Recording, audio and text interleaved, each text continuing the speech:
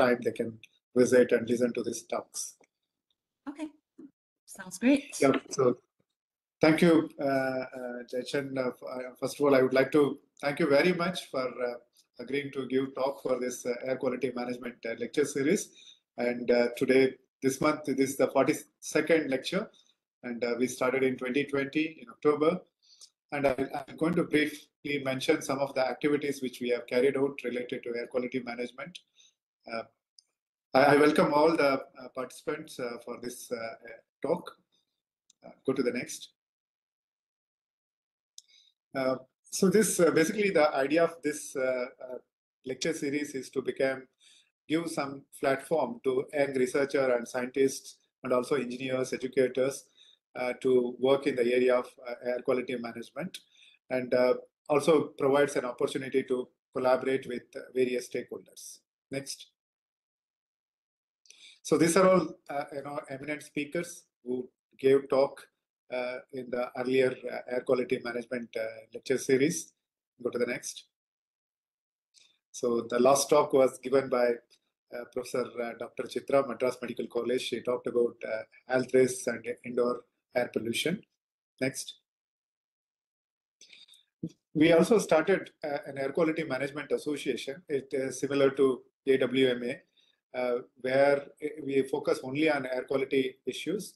And basically, we wanted to reach out to the students across the country and bring awareness, provide some information on the air quality management. And whenever we organize some training program, workshop, we invite the students to join us and attend the programs in IIT Madras. Next. And also, we wanted to use this Air Quality Management Association as a platform. If some technology is available, there is a problem in a local area, and then we can provide some expertise to address the problem. That's another aspect. And we also started this clean environment for planetary health in Asia. This is an UKRE sponsored research, and basically which focus on engaging the various researchers, citizens, policymakers, health sector, experts, industry, and other stakeholders to have a long-lasting partnership to tackle various environmental and non-communicable diseases, and also use this platform to identify in some country if it is works, or some area if particular technology or a particular management plan works, we should learn that why it is cannot be adapted in other places. If there are some challenges, then we'll see how to improve that. And also use this as a strengthen our international cooperation, knowledge exchange in addressing various environmental issues. Capacity building and capability building is another thrust in our group, where we try to engage the young researcher at the early stage and see that we motivate them to go for higher studies or develop some professional skills to address the problem. Of course, we will, use opportunities to generate resources. For example, submitting a joint proposals to various funding agencies. Next. So this was I was mentioning to you, and I'll be happy if it is a possibility for you to travel to India. So this will be happening in December 18 to 20, just a week before Christmas. So maybe you can also plan your Christmas here. So this will happen in IIT Madras, and so we have these are the last air quality management conference photo. That gives some idea and about the various works which we are carrying out at IIT Madras. Next slide. Okay, now I invite my student, Ms. Chaitra, to introduce you, and then your platform is over to you for delivering the talk. Chaitra, over to you, Chaitra. Dr. Jiachen Zhang is an assistant professor in the Department of Civil and Environmental Engineering at the University of Southern California. Our area of research is to investigate the interactions of air quality, climate, and society, quantifying the health and strategies to mitigate climate change and air pollution. Dr. Zhang holds a Ph.D. in Environmental Engineering from USC and BS in Atmospheric Sciences from Peking University. Dr. Zhang was the manager of Mobile Source Technology Assessment and Modeling Section at the California Air Resources Board, where she led a team of scientists and engineers to conduct original research projects, develop emission inventory, and to inform first-of-their-kind policies, which was aimed at promoting electric vehicles and reducing air pollutant emissions. In addition to all this, she chairs the Entrepreneurship and Innovation Committee of the Chinese American Engineers and Scientists Association of Southern California and serves the Secretary of Air and Waste Management Association, West Coast Section. Today, she will be talking on the effectiveness, co-benefits, and risks of climate change mitigation or adaptation strategies, adopting solar reflective surfaces, and decarbonizing the transportation and energy systems. We are happy to have you for the Air Quality Management Lecture Series, ma'am. Thank you, and kindly share your screen to start the presentation. Yeah, thank you so much for the introduction, and thanks for having me here. I hope you can see my screen. Can you guys see my screen? Okay, yes, awesome. Yeah, I'm so impressed by your leadership in air quality management in India, and I'm so excited to present my research. And actually, this is my first talk in my new role for the international community. So thank you for having me. I just transitioned from being a manager at the California Air Resources Board to now assistant professor at USC this semester. So very excited to present my research that assesses the effectiveness, co-benefits, and risks of climate change mitigation adaptation strategies. Particularly, I will dive into climate change mitigation, one strategy, one climate change adaptation strategy, adopting solar reflective surfaces. And I will also briefly talk about my postdoc and previous research at CARB, the California Air Resources Board, decarbonizing the energy and transportation systems, a climate change mitigation strategy. Before I get started, I'd like to acknowledge my collaborators at the University of Southern California, Pacific Northwest National Lab, Lawrence Berkeley National Lab, Peking University, National Renewable Energy Laboratory, South Coast Air Quality Management District, California Energy Commission, and my undergraduate research advisors, and most importantly, my PhD research advisor, Professor George Van Weiss, my family, my colleagues at the California Air Resources Board, CARB, and funding agencies. So you can see like we're doing some really interdisciplinary research that really needs expertise from different agencies and stakeholders. So the motivation of our research is the changing climate, which is becoming an increasing threat to the sustainability of our society. So you can see from the figure on the left, according to IPCC, if we continue to emit greenhouse gases as we do now, there will be a 4 degrees Celsius increase in global average temperature by the end of this century. And even if we substantially cut greenhouse gas emissions, there will still be a 2 degrees Celsius temperature increase as compared to pre-industrial level. So the global temperature rise will lead to different consequences in different regions. And you can see the consequences in the figure on the right in the US. In the west coast of the US where we live, so I'm from California, and we're going to experience more increased temperatures, extreme heat events, precipitation, sea level rise, wildfires, etc. So the consequences are different in different regions. And what can we do to handle this climate crisis? We need mitigation strategies that can reduce the global warming trend.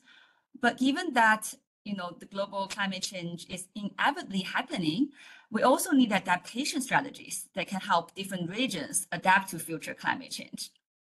So my research focuses on the mitigation adaptation strategies in cities, because first, big cities are high emitter of greenhouse gases. And second, cities are where most of the population are located and exposed to the consequences of climate change.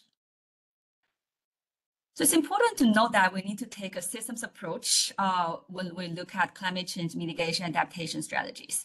So this schema here describes the interactions between climate, air quality, and society. So climate change is impacting air quality, land cover, and different sectors of our society. But in the meantime, it's also affected by air pollution and land cover change. And climate change is actually caused by greenhouse gas emissions from different sectors of our society, particularly the energy and transportation sectors in cities.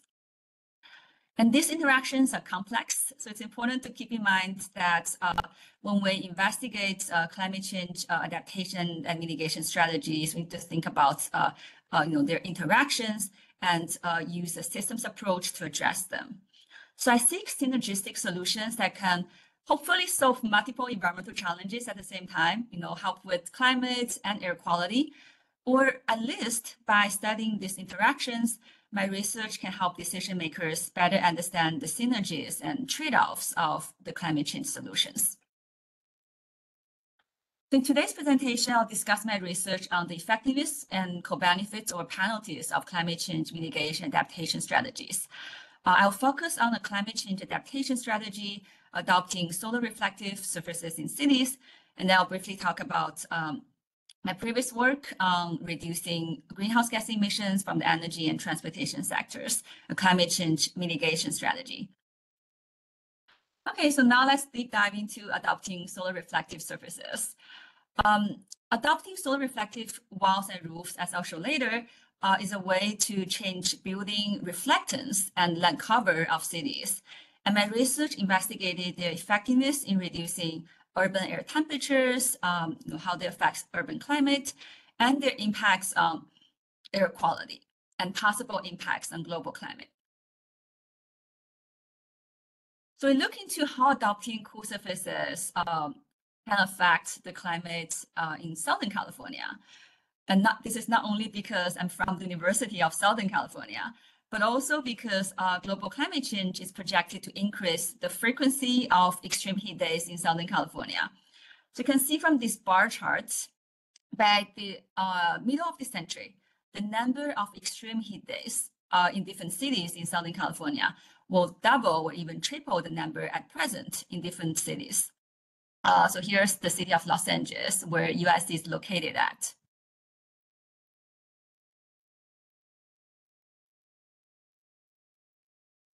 I think I just got a notification. Is there any question? I'll just continue. Feel free to unmute yourself if you have questions. I don't think I can see the chat. We'll have questions at the end. So okay. Please go ahead with it. Sure. Yeah. I think I saw something popped up, but no worries. That's a message. Okay. Yep. Yeah, so the point is that climate change is projected to increase extreme heat days in Southern California cities. And then layering on top of the global temperature rises, people living in cities are suffering more from rising temperatures because of the urban heat island effect, which describes cities being hotter than their surrounding rural areas.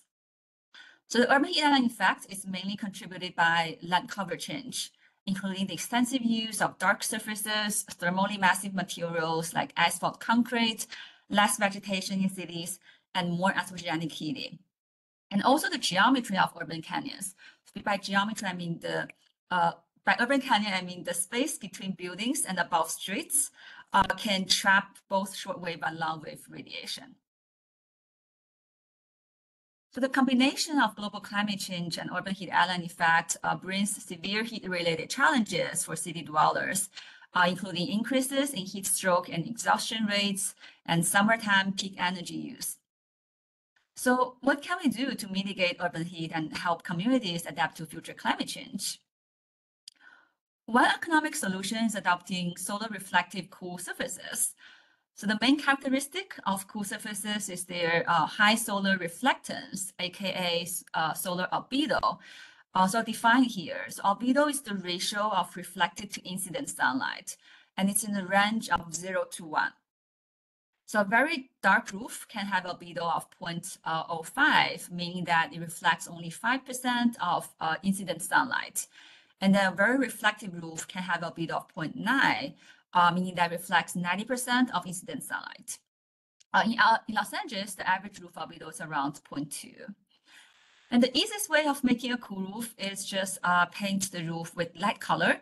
And just like you feel cooler when you're in light-colored clothing, the buildings would feel cooler and then emit less heat and radiation back to space and cool the buildings below and atmosphere above.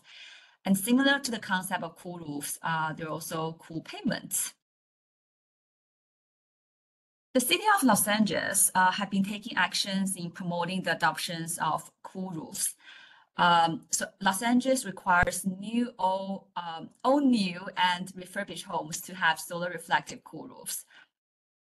Just on a side note, for people who don't want white roofs on their houses if they think it's boring, there are also other color options. So when you look at these products, they're not looking very reflective because they're not reflective in the visible spectrum, but they can reflect more near-infrared light. So there are quite some studies that had examined the climate effects of raising albedo of horizontal surfaces like roofs in different cities. But there wasn't a single study that assessed the influence of increasing the albedo of vertical surfaces like walls on temperatures.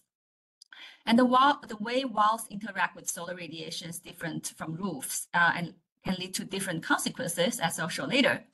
So we thought that cool walls were a missed opportunity for reducing urban temperatures, saving energy, and adapting to climate change. So our study, for the first time, answered 3 research questions. What are the climate effects of cool walls? How do the climate effects of cool walls compare with cool roofs? And what are the influences of cool surfaces on air quality? Particularly, there was a lack of study on their influences on PM 2.5. So to estimate the climate and air quality impacts, we set up WRF, the Wider Research and Forecasting Model, and WRF-Chem, a regional air quality model on high-performance computing servers. And these 2 models are the state-of-the-art regional climate and air quality models. So WRF can provide meteorology covariable outputs like air temperature, wind speed, humidity, etc. And then WRF-Chem can generate air quality related outputs like PM 2.5 concentrations by species and ozone concentrations, NOx, etc.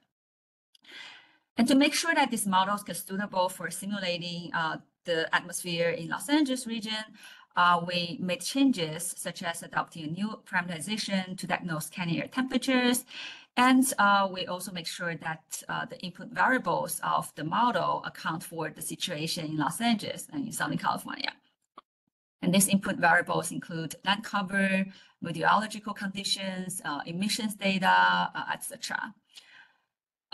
And just want to note that it's important for urban climate simulations to use realistic urban morphology or urban geometry. So basically, we need to have a realistic description of ground width and roof width and building height, especially when we're looking at comparing the influence of increasing albedo of walls versus roofs. So to have a realistic building height to ground width ratio, we derived these parameters using the data from LARIAC, Los Angeles Region Imagery Acquisition Consortium Program, which maps every building in Los Angeles County in a GIS fashion. And on top of that, we also had another data set that marked street center lines. So this way we can properly account for building shading and view factors, as well as roof to wall area ratio, so that we can make a system comparison between adopting cool walls versus roofs. Okay, so using this input model, we simulated 5 scenarios for July. The control scenario where the albedos of walls and roofs are both 0.1. 2 cool wall scenarios where wall albedo is increased by 0.4 and 0.8, and 2 cool roof scenarios where roof albedo is increased by 0.4 and 0.8. So delta albedo increase, the same for the cool wall scenarios and cool roof scenarios, so that we could make a fair comparison between cool walls versus roofs. And we also wanted to check the linearity, like how the change would respond to the change in delta albedo. So basically, if increasing wall albedo by 0.4 will lead to half of the change when increasing wall albedo by 0.8, then we can actually interpolate the results for different value of albedo change. So here are the results. First, this plot shows the innermost domain of our WRF simulations, which covers the entire Southern California. And here is the Los Angeles metropolitan area, and the city of LA is roughly here. So here we're showing how increasing wall albedo of 0.8 or 80% would influence grid cell albedo.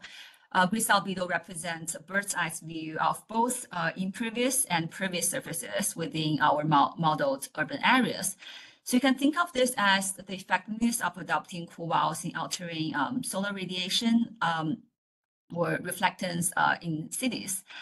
So you can see larger increases in the grid cell albedo in central LA region because that's where urban fraction is highest. So essentially, urban fraction is higher here, and then they have more walls, and cool walls can influence the urban albedo more significantly. And then when you compare the albedo between 6 a.m. and 12 p.m., you can see that the increase in grid cell albedo is largest in the early morning and actually also in the late afternoon than at noon. And that's because when the sun is like in the early morning, the walls see most of the sunlight. And then as the sun moves up, the walls, especially at noon, barely see any sunlight, right?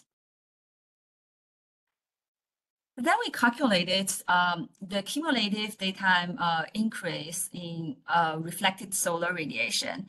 And we found that cool roofs are more effective in increasing reflected solar radiation than cool walls on an aggregate level. And this is because of three reasons. First, I should say like three factors led to the differences in how they affect urban energy budgets. So the first factor is solar irradiance onto walls versus roofs. So solar irradiance on walls is about 40% of that on roofs in July. And then the second factor is wall area versus roof area. So actually in LA, wall area is about a factor of 2 greater than roof area. The last factor is that unlike solar radiation reflected from a horizontal surface like roofs, solar radiation impinging on walls can experience multiple reflections and absorptions, resulting in increased absorption of radiation within the urban canyon. So basically, solar radiation that's reflected by walls is partially absorbed by opposing walls or pavements, and walls can also be shaded. So all of this is related to urban geometry. So in our model, the reflection reflected by roofs is assumed to directly escape the canopy, but those reflected by walls could potentially be reabsorbed by opposing walls and pavements, making it less effective in getting rid of the solar radiation. So now I'm getting to how adopting cool walls can influence near-surface air temperatures. So cool walls can reduce canyon air temperatures throughout Los Angeles basin. And larger decreases in temperatures can be found in inland urban areas as compared to coastal areas. And this is likely because the effects of cool walls and roofs accumulate as sea breeze advances air from west to east. Comparing 2 p.m. versus 8 p.m., there are roughly similar temperature changes. And then we found that on daily average, canyon air temperature reductions are similar for cool roofs and walls. And the relationship is also roughly linear. So about 0.05 degrees Celsius per 0.1 albedo increase for cool walls and 0.06 degrees Celsius for 0.1 albedo increase for cool roofs.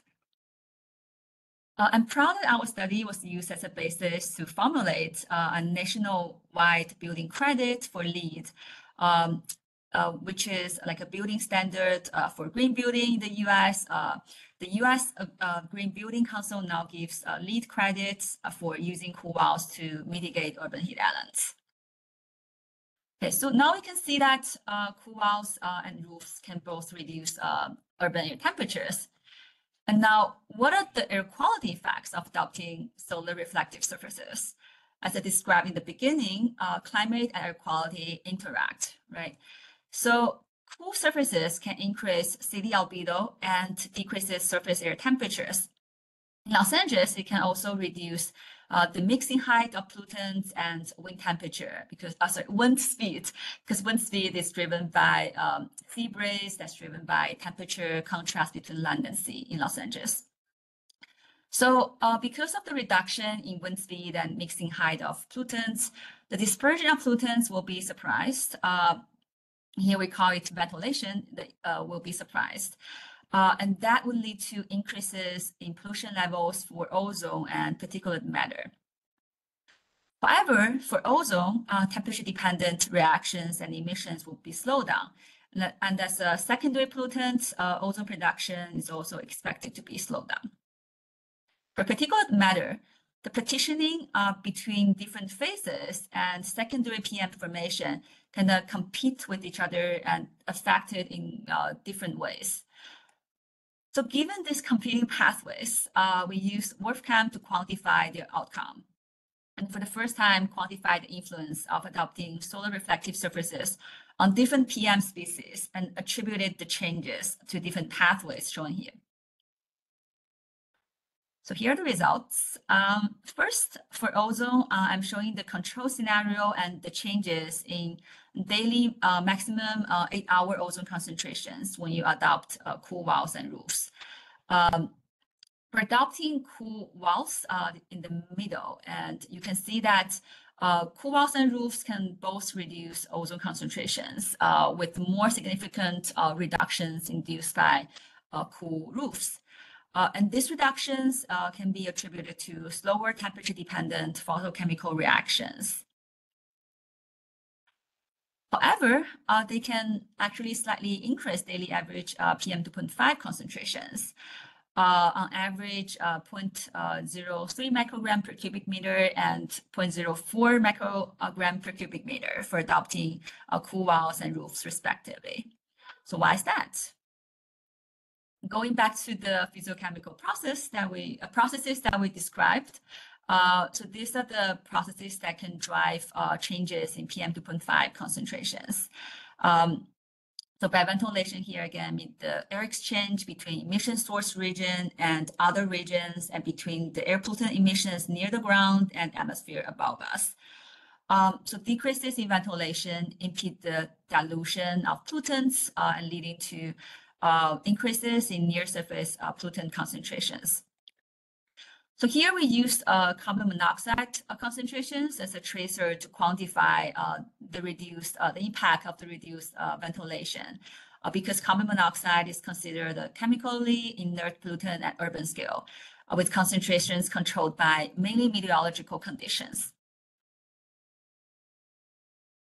So we quantified the changes in concentrations of different PM 2.5 species that's attributable to reduced ventilation, shown in yellow, and versus other factors shown in red.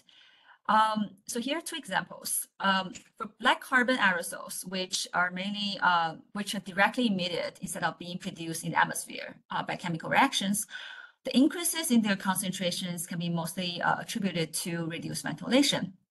And then for nitrate, a semi-volatile species, the increase in nitrate concentrations cannot be attributed to ventilation and can be attributed to increasing gas-to-particle conversion. So that's very interesting from the scientific point of view as well. The takeaway messages are first, increasing cool wall and roof albedo can lead to ozone concentration reductions, while slightly increasing PM 2.5 concentrations. So for policymakers, it's important to assess the impacts, not just from a climate perspective, but also from an air quality perspective. Okay, so now we know that cool surfaces can be an effective way of reducing urban temperatures and serve as a climate change adaptation strategy for cities, and have this potential impacts on air quality. Can they reduce temperatures at larger scale and mitigate global climate change, reducing global average temperatures? The next study I will present quantified the potential global climate impacts of adopting cool roofs. So if you were in person having this seminar, I would have asked you to guess what their impact would be, but I'll just show that now. So before my study, there were 5 studies on the global climate impacts of cool roofs. And here I summarize their findings. The x-axis is the complexity of the models used by different studies. And the y-axis shows the magnitude of the reported cooling effect. So all these 4 studies reported a cooling effect, but they all used relatively simplified energy balance, land or climate models.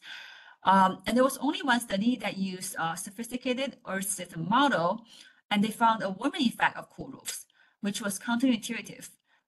They hypothesized that the warming is due to polar cloud feedback and the absorption of reflected radiation by black carbon aerosols. So the disagreement of their studies motivated our research to revisit this topic using another sophisticated Earth system model. So guess what we have found? So we found that adopting cool roofs could reduce global mean air temperature by 0.002 degrees Celsius with a certainty of 0.026 degrees Celsius. So, it can potentially induce a cooling effect, but it's not statistically significant. So we shouldn't rely on cool surfaces to combat global warming trends as a mitigation strategy. And large-scale reductions of greenhouse gases are still very necessary beyond adoption of cool roofs. Okay, so just to summarize what we just talked about, So cool surfaces are effectively reducing local air temperatures. They can bring co-benefits in reducing ozone, but penalties for increasing particulate matter, and their impact on global climate is negligible. So in the long term, we still need to massively reduce greenhouse gas emissions, especially from the major sources.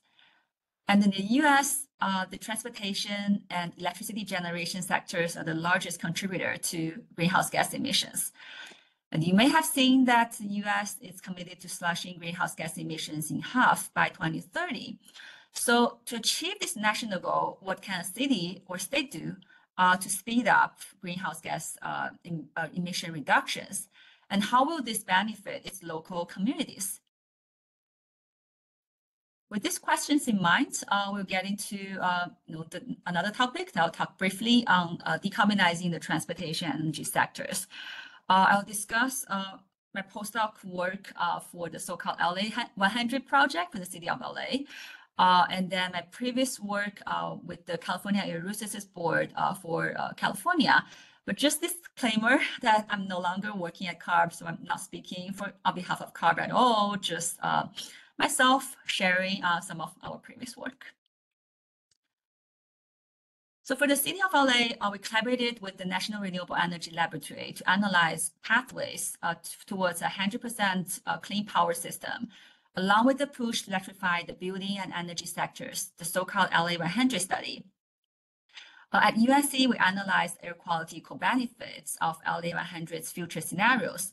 And these scenarios have different assumptions for the renewable energy profile of electrification production and different levels of electrification for different sectors listed here, like buildings and transportation, the ports, etc. So we constructed the emissions inventory using NRO's, the National Renewable Energy Laboratory's power capacity and demand modeling output. And we carried out air quality simulations to assess the consequences on air quality in different communities in LA. So first, we found that the LA 100 scenarios with increased electrification level and renewable energy adoption would lead to decreases in PM2.5 concentration emissions and NOx emissions. And electrifying the transportation sector contributed the most to the emissions reductions. As a result, on the one hand, PM2.5 concentrations will decrease due to the reduction in primary PM2.5 emissions. But on the other hand, there would be increases in ozone concentrations for most parts of Los Angeles due to NOx emission reductions and the nonlinearity of ozone chemistry. So our collaborator at the National Renewable Energy Laboratory translated this mixed air quality impacts into monetized health benefits of $1.4 million in 2045. And found that these benefits are similar for disadvantaged communities and non-disadvantaged communities. So using our LA 100 study as the reference, the mayor made a commitment to 100% carbon-free energy by 2035 10 years ahead of its previous goal, and a push for electrification. So that study highlighted the importance of adopting zero-emission vehicles in changing local air quality. And this motivated me to join the California Air Resources Board to conduct research that informs policymaking in the state of California. So at CARB, I worked on developing and improving our emissions inventory model for vehicles, namely MFAC. So this model provides like an official emissions inventory for academics and the industry, and also serves as the foundation of our science-based planning and rulemaking efforts, such as the climate change scoping plan, state implementation plan, which handles criteria air pollutants like ozone and PM2.5, as well as regulations, including the advanced clean trucks, advanced clean cars regulation. So given the importance of this model, we update this model every 3 to 4 years with the latest data for vehicle activity and emission factors, and to reflect latest regulations. So for example, in our latest version of the model, I led the development of a new framework for forecasting the market share of zero-emission vehicles based on consumer behavior. And we also, or our team also conducted research to inform first of their kind regulations to reduce greenhouse gas emissions and air pollution emissions from the transportation sector. So I will give you 2 examples. The first one is the Clean Mile Standard, which required transportation network companies, namely Uber and Lyft, to reduce their greenhouse gas emissions. Actually, I did a Google search before this seminar, and I think the counterpart of them is probably called Ola Cabs in India. Anyway, we analyzed massive trip level data from Uber and Lyft and found that their fleet has a much higher greenhouse gas emissions per passenger mile traveled than the California fleet average. I was thinking like if we were going to talk in person, I would ask you to guess like, why is that? But I'll just give the answer now. So the reason is that because we look at the passenger miles traveled. And for Uber and Lyft, they also have the so-called dead hiding mileage, when the driver is on their way to pick up a passenger. So they're essentially wasting those mileage on their way of picking up a passenger, and those don't count towards in the passenger miles traveled. And that's why their per passenger mile traveled greenhouse gas emissions so much higher than the California fleet average. So our findings help our regulatory team to set goals for reducing their greenhouse gas emissions in future year, because we provided the emissions inventory for their base year. And also identified the compliance options of these companies, such as decreasing dead hiding miles, increasing electric vehicles in their fleets, and encouraging carpooling. So the second regulation that supported is the Advanced Clean Cars 2 regulation. And the figure here shows the regulation's requirement for zero-emission vehicles in new vehicle sales from manufacturers in California. So you can see it's a very aggressive regulation with the goal of achieving 100% zero-emission vehicles in new sales by 2035. And our team quantified the emission benefits of this regulation. And in addition to our own research, we also collaborate with stakeholders and manage research contracts to inform zero-emission vehicle incentives and regulations, and having a more precise estimation of their emissions in our inventory. We partner with the California Energy Commission, Public Utilities Commission, Department of Transportation, local air districts, Federal Environmental Protection Agency, and manage contracts related to zero-emission vehicle market share. Yeah, so you can see that we really need a collaborative effort to handle these challenges and figure out solutions to climate change and air pollution issues in California. So just to summarize on this topic, first in Los Angeles, we found that electrification and renewable energy adoption would increase ozone but reduce PM, leading to public health co-benefits. And in California, refining emissions inventory is important to policy development, and we're continuing doing research on that. So now transition to my future research at the California Air Resources Board, at the University of Southern California. Sorry, I feel like I'm still in my transitioning phase. So I will continue to study the interactions of climate, air quality, and different aspects of our society, and adopt a system approach for evaluating climate change mitigation and adaptation strategies. So our group will be working on more aspects in the society, particularly public health and equity, because the consequences of climate change and pollution are distributed unevenly among different demographics and different communities. And I just started working with professors in public health to assess how these strategies may influence both health and equity outcomes.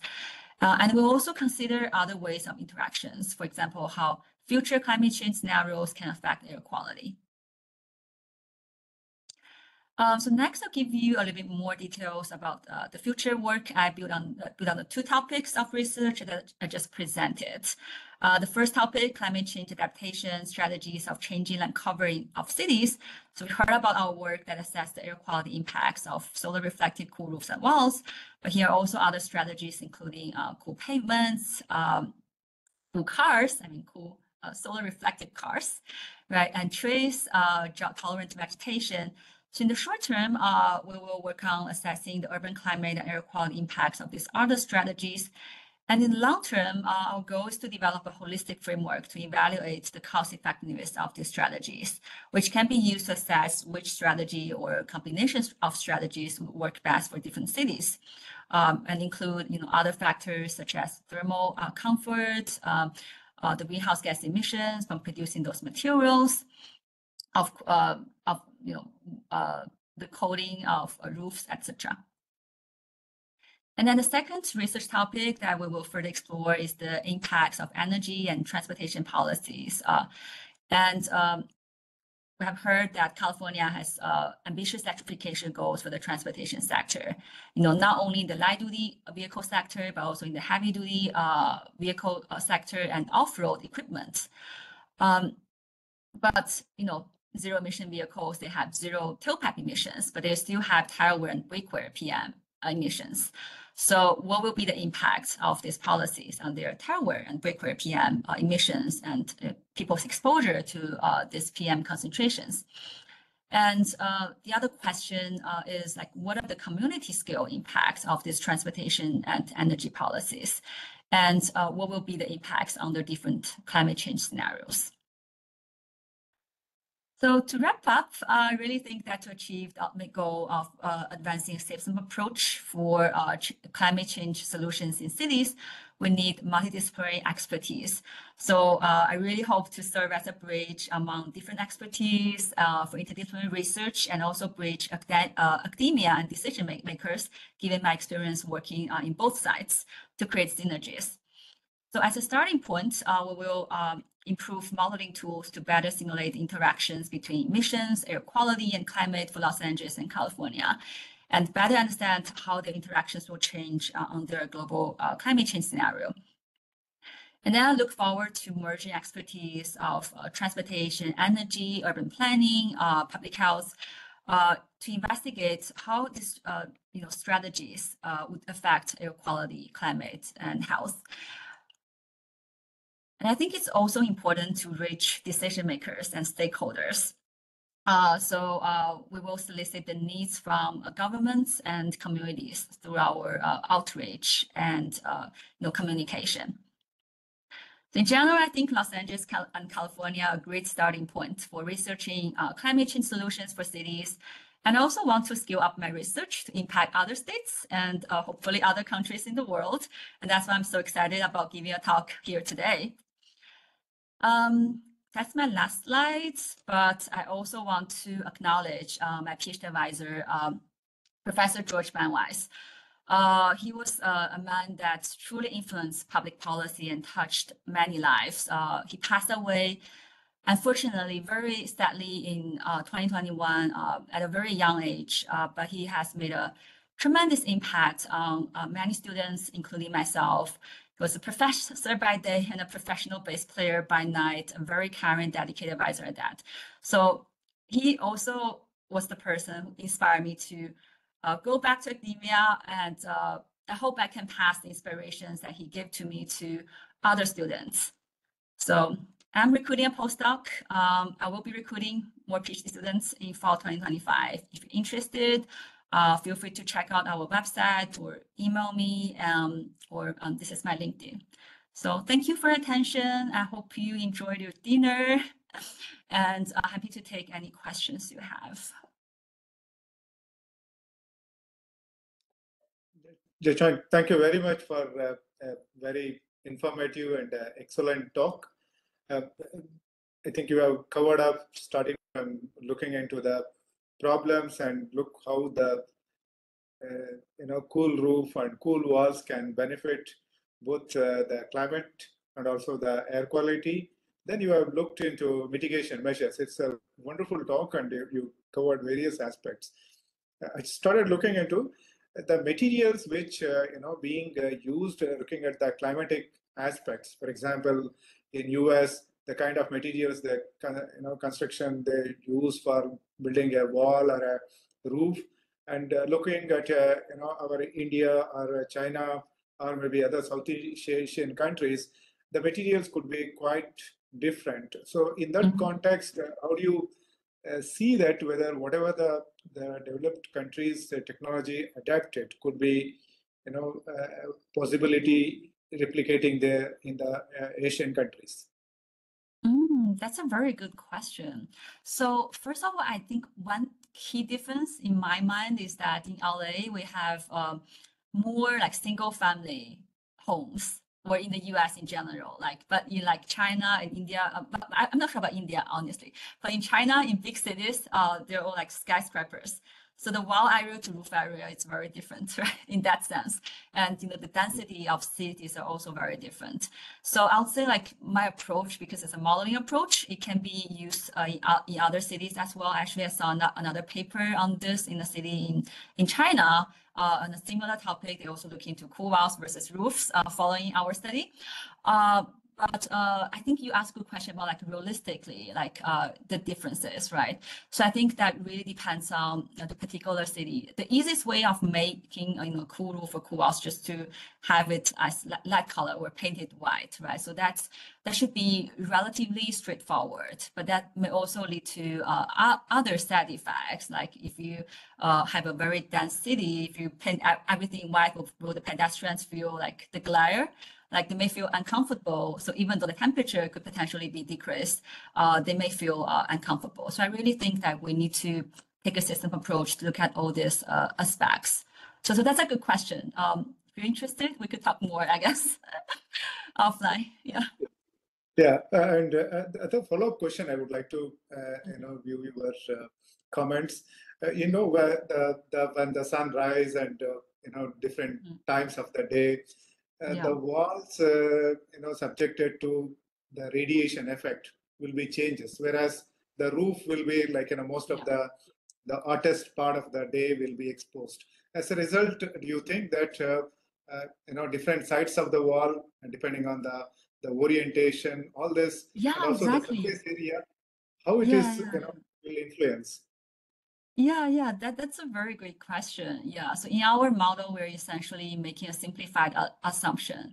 Yeah, but definitely if we can, I feel like the modeling capacity right now doesn't really resolve those detailed impacts, but that's an area I'm interested in, like further looking into, like could we develop the model in a way that can actually simulate the urban, like, orientation of buildings, and then figure out like what's the most effective way of changing that. Yeah. Maybe my other question, I really very happy to see that you looked into some of the paving the the surfaces of the road. That is a quite interesting from the countries like India, like where the lot of emissions could have been come because the bitumen, which most of the road surface will absorb heat during the daytime, and maybe that contributes more heat, and probably bringing out this cool surface on the pavement is quite innovative. So what do you think, like for example, in the other countries, maybe they use cement roads, but here in most of our in developing countries, but in Asia they use bitumen. So the temperature contributed by these surfaces could be different. So I mean, do you think that the surfacing of these kind of cool materials will benefit in terms of addressing the climate change? Yeah, in short, I think yes. Yeah. Yes. Okay, that's yeah, no, good. And coming to the your policy aspects, the mitigation is a very challenging. Sometimes you showed that I'm just trying to look at it, the personalized vehicles. So like you have made a very nice comparison, Uber and other taxi services. Of course, in India we also have Ola, apart from various other Uber. Okay, so I got that right. Yeah. So, okay. I mean, you may be right, because sometimes the per person trip made will be quite contributing in terms of carbon emissions. So, how do we incentivize public to move to a public transport, maybe rather than an individual way of using it, or do you also look at it, electric vehicle, the way you have mentioned it, is there somebody could also pick up, okay, this is the kind of a less emission contributing vehicle, I should pick up this vehicle? Oh my goodness, that's a fantastic question. So basically, we could reduce emissions by reducing vehicle miles traveled or by reducing their emission factors. And in California, I feel it's being recorded, but I'm not speaking on behalf of CARB at all. But what I heard is that, the government really tried hard to, especially, in Southern California, to help to subsidize public transportation. But it just didn't work because of, first of all, people have their, habits. I feel like when I went back to China, I always take public transportation. It's so convenient. It was really convenient.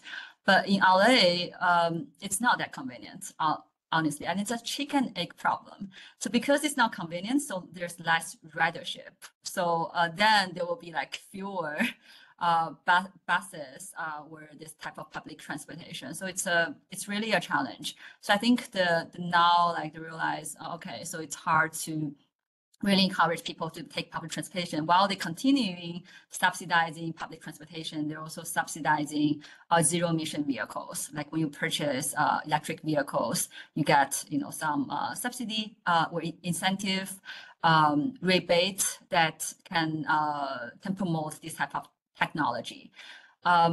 So I think that's just unfortunate reality here in California, that people really like driving a lot, and the public transportation system is not considered convenient as compared to like China. I'm not sure about India. Do people like go on transportation, public transportation more than personal vehicles? Or? Yeah. So this is India is like more public transport, also personalized vehicle. It's an equal share is there. But we wanted to provide more and more, because the now metro is happening in many cities. So hopefully we'll see that much more advantage with using this mass transport system. Now, I also wanted you to touch upon if I could just quickly add. So I think the other thing is that because in LA, it's like spread out. When you come here, you'll see. Yeah, so it's not like a dense city area. So that makes it harder to arrange this like public transportation. Yeah, okay, go ahead. Yeah. Okay. I just wanted you to just look at it, because the many cities now construction is increasing, and probably if you try to look at it, significant sources of particulate pollution in any cities in India is maybe, of course, in China also, maybe contributed significantly because of this construction activities and construction related vehicle movement, which contributes more pollution. So you mentioned in one of our slides that truck emissions and off-road vehicle emissions. Do you notice this? They are started increasing their contributions to the carbon emissions. Yeah, so I would say in LA, the ports activity are increasing over the years, but actually the share of the ports, because of the development of other ports, like in the East Coast or in other areas, it's not increasing. And then the technology, well, there are more stringent requirements on off-road equipment. So the general trend is that it's still decreasing over time. However, because of the on-road sector has been having more stringent regulations, so the contribution of the off-road sector would increase. Like we look at the relative percentage of the contribution from off-road sectors, that would increase over time for sure.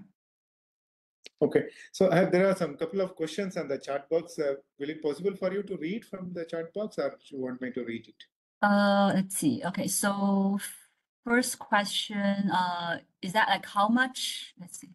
How much the potential of electrification of heavy-duty vehicles in decarbonizing of port sector? Great question. So actually, California just passed another rule. Well, if you see that the government made a like executive order, which aimed for full transition to ZEV, short haul, and drayage trucks by 2035. So the regulation that we passed is called Advanced Clean Fleet Regulation. So that will require all the trucks visiting the ports of LA and Long Beach to be zero emission. So again, that's a very ambitious goal. There are some like opinions saying like whether that's really realistic, whether technology is there or not. So I think it's promising because California is a big market, and now that the goal is out there, it will kind of sort of force the manufacturers to figure out a solution, and CARB also provides incentives for trucks as well, for purchasing low-emitting trucks. Let's see the second question. I don't think I can see the full question though. So what were the possible confounding factors that may affect? Oh, sorry. I think I see it. What were the possible confounding factors that might affect the results related to albedo ratio? So, is it more? Sorry, is the question more about the temperature change or air quality change? Yeah. This might be affect the results of it's mostly with an albedo, which how this temperature is influencing, or what factors which contributing temperature increase in that particular area. Yeah, so for temperature, that's mostly depends on urban fraction, like how much or wall fraction in the urban area or roof fraction in the urban area, and also the background climate conditions of the particular city you're looking at.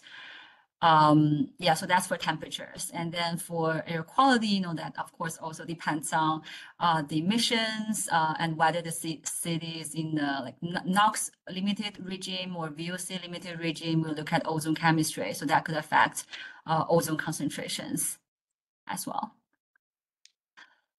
And then emission factors for frequent tire wear from various light-duty vehicles and heavy-duty vehicles and non-road construction vehicles, standardization of such emission in urban case.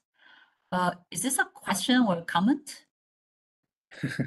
Okay, I think I just wanted to understand what is the kind of an emission norms for heavy-duty vehicles, particularly in the construction side, because there are large, vehicle which is operated for construction activities. So do we have an emission standards for that? Yes, I think they're working on a standard called Tier 5 for off-road equipment. Okay. Yeah. Right. So there it's standard, but I think it's not as stringent as on-road vehicles. So that's why that's the next low-hanging fruit, I'll say. Okay. So I'm just the last question they were talking about this urban heat island effect. Can we look at the alternative ways like water pervious pavements, green parking, green roof, of course, even green walls, all these things. Did you look at it? Although you have mentioned about temperature, have you also seen urban heat island where there is a temperature difference is more than 5-6 degrees, and an area? Have you looked into that? Yeah, so first of all, I think this question, like alternative ways, yeah, that's our next steps, looking into like this other strategies as well, right? And then regarding urban design effects, so that's a very interesting, I would say tricky question for a city like Los Angeles, which spreads out. So it's hard to define rural versus urban in many cases. So often when we quantify urban design effects, we use like a model to assume like when you change all the urban areas to native vegetation, what the temperature would be, and compare that with a scenario that you have all these buildings. Yeah. Okay. Yeah. Thank you very much. I hope the questions and a very informative talk. We all really enriched with your lot of experience with understanding, addressing the particular aspect of climate change. On behalf of IIT Madras and Air Quality Management Association, Indian International Conference on Air Quality Management, we would like to thank you and see you soon. And we also look forward to your in-presence for joining our conference in the coming days, maybe in December. Thank you so much for having me, and nice to meet you all. Feel free to reach out to me. Hope that there will be some publish opportunities. Yeah. See you soon. Thank you. And before you leave, I think we'll take a group photo. I request all of you to start your camera. So I'll just have a picture with Jai. Thanks. Yeah. And by the way, I also invited my prospective PhD students who are coming in the fall, and master students who are working with me right now. Sure. Really excited about my new journey.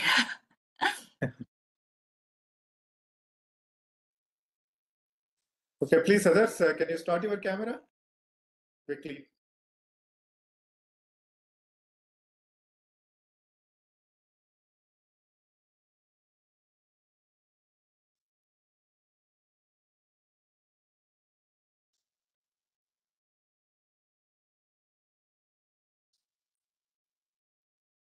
Okay, so everybody's done. So I'm not able to see many of your cameras because I don't know about bandwidth here.